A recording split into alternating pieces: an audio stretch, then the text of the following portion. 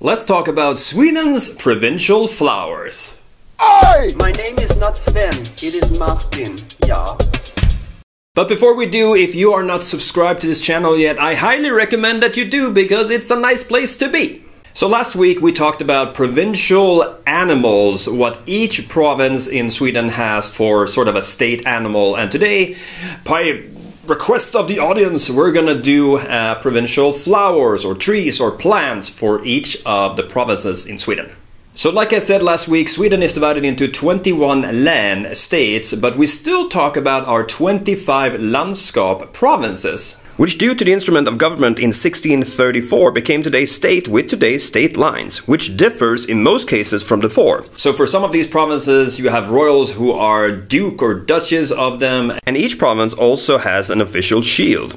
But in this video we're gonna talk about landskapsblommor, provincial flowers, all 25 of them, and you know what? I have drawn every one of them, and we will start at the top in the north and work our way down. Lappland has fjällsippa, fjällsippa. Norrbotten has åkerbär, åkerbär. Västerbotten has kungsspira, kungsspira. Jämtland has brunkulla, brunkulla. Ångermanland has styvmorsviol, styvmorsviol, which directly translates to stepmother's viola. Härjedalen has fjällviol, fjällviol. Medelpad has gran, gran. Christmas tree. Hälsingland has tall, tall. Gästrikland has liljekonvalj, liljekonvalj. Dalarna has blåklocka, blåklocka. Värmland has skogsstjärna, skogsstjärna.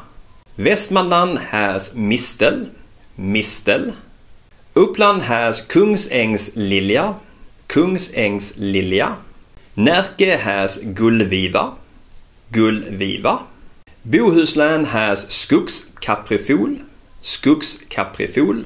Dalsland has förgät mig ej, förgät mig ej. Södermanland has vit näckros, vit näckros. Västergötland has ljung, ljung. Östergötland has blåklint, blåklint. Halland has ginst, ginst. Småland has linnea, linnea. Gotland has murgröna, murgröna. Öland has tovsippa, tovsippa. Blekinge has ek, ek, which is a tree.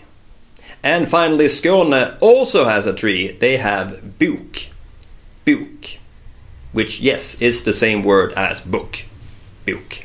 Well, now you have learned not only some of Sweden's geography, but also what each of the provinces has for a state flower. And if you haven't seen the last video, I talked about state or provincial animals in that video. Thank you so much for watching, and again, subscribe if you want to see more of these videos. Thank you for watching. I will see you the next time you click on one of my videos.